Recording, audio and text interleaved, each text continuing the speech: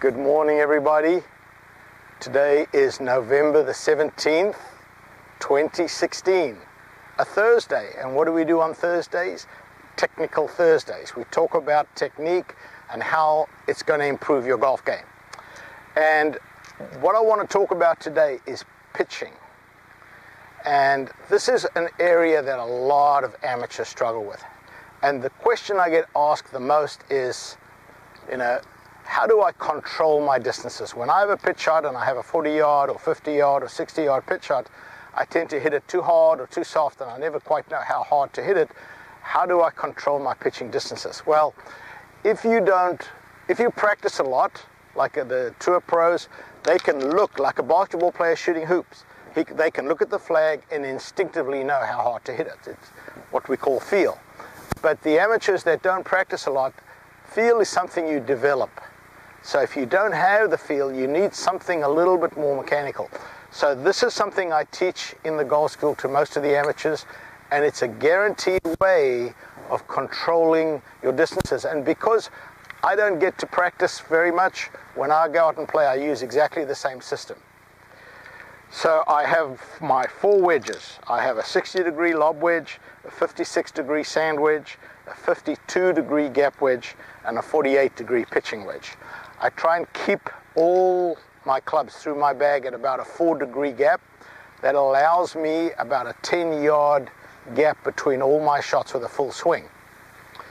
I will use my lob wedge for my pitch shots most of the time. Why? Because it's going to give me the most amount of height, and obviously if I can get it up high, it's going to give me quick stop. The ball's not going to roll very far, and if I don't have to calculate roll, I'm going to be much more accurate.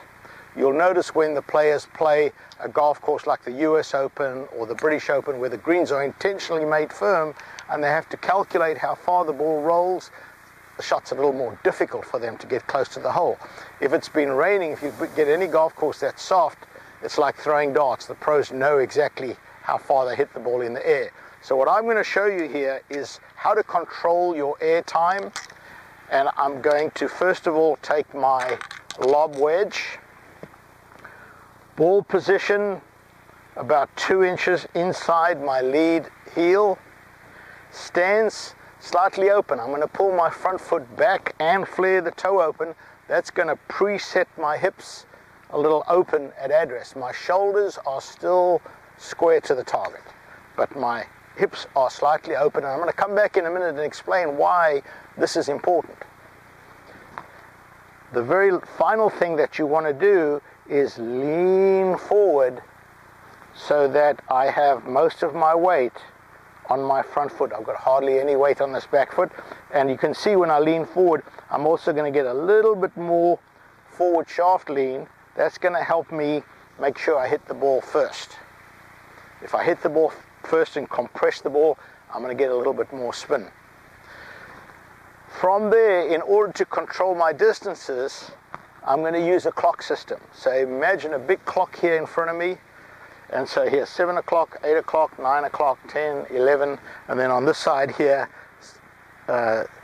7, 8, 9, or sorry, the other way. It's going to be 5, 4, 3, 2. So what I want here is to practice, and for most of you, the best place to start is 9 o'clock to 3 o'clock. So if I take it back to 9 o'clock with my arm, not the shaft, you can see I've got about a 90-degree wrist hinge, and then I swing through to about 3 o'clock on this side. That's going to give me a specific distance. Now that distance is going to vary from person to person. So I'm not telling you how far. You have to go and hit these shots and figure out how far your 7 o'clock shot goes, your 8 o'clock, your 9 o'clock, your 10 o'clock. I'm suggesting start with a 9 because the 7's actually a little more difficult to do, as you'll see later on. So if I swing back to 9 and through to 3, I'm trying to maintain the length of my left arm so that my bottom of my arc is exactly the same place all the time.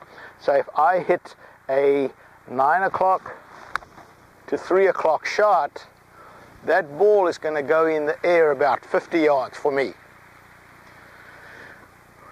That means that my 8 o'clock shot,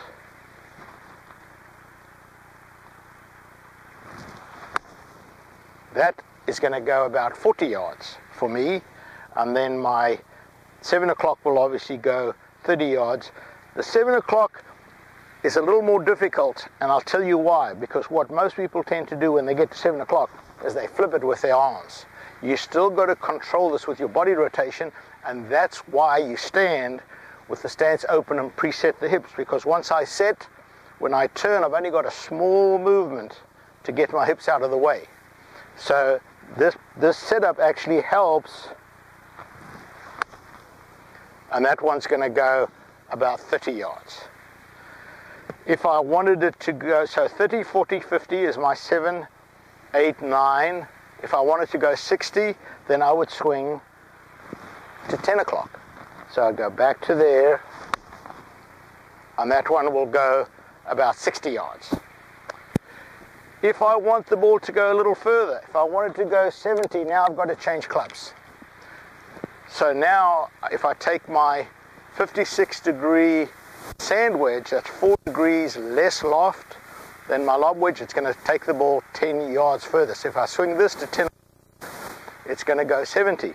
If I swing my gap wedge to 10 o'clock, it's going to go 80. If I swing my pitching wedge to 10 o'clock, it's going to go 90. If I have 100, for me, back to my lob wedge, full swing. So now, at 100 yards, I'm going to make my normal stance, weight even, make my normal swing. That ball's going to go about 100. My sand wedge is going to go 110. My gap wedge is going to go 120. My pitching wedge is going to go 130. And then I'm going to add 10 yards for my 9, 9, 8, 7, 6, 5, and all the way through. So right from 30 yards to 130 yards, these 3 clubs cover that 100 yards. So when I'm trying to lay up, I don't lay up to, I want to lay it up at 100 yards so I can have a full swing. I know I'm going to get, if I lay it up to 50, and I know I can hit a 9 o'clock shot and get it close because I'm using my lob wedge. I'm still going to get the spin that I want. So create a scale that is similar to what I've just explained.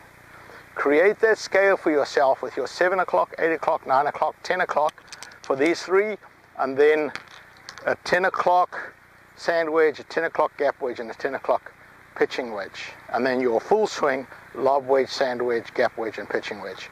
That should give you a really good scale that when you're on the golf course and you've got a 60-yard shot, when I'm on the golf course I have a 60-yard shot, I know that's my 10 o'clock lob wedge. Now, if it's a windy day and I want to keep the ball down a little bit, I can go to a 9 o'clock sand wedge. 4 degrees less loft, 1 o'clock less, I'm still going to get the 60 yards. So I can keep the flight down a little bit. So teach yourself these shots, and I promise you, not only will your pitching improve, but because you're getting a good body rotation and a good extension, your full swing is going to improve as well. Try it.